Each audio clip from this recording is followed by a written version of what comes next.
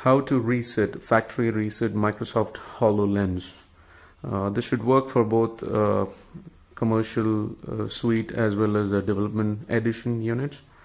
So as you can see, I'm already in the Windows settings. So when you first when you get your first interface, it'll be just like your Windows 10 interface, which has settings very clearly written. I can't show you that in this video because that's one of the gestures for stopping the recording while the video is getting recorded.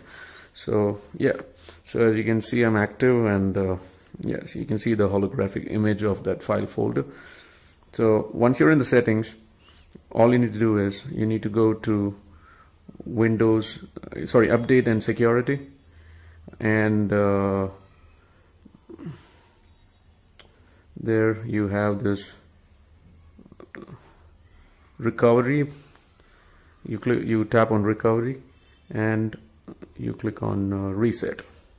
So once you're here, pretty straightforward. This would remove all files, return it to factory settings.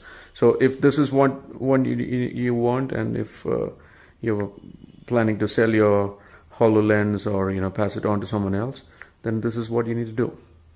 And that's about it. Thank you. Thanks for watching.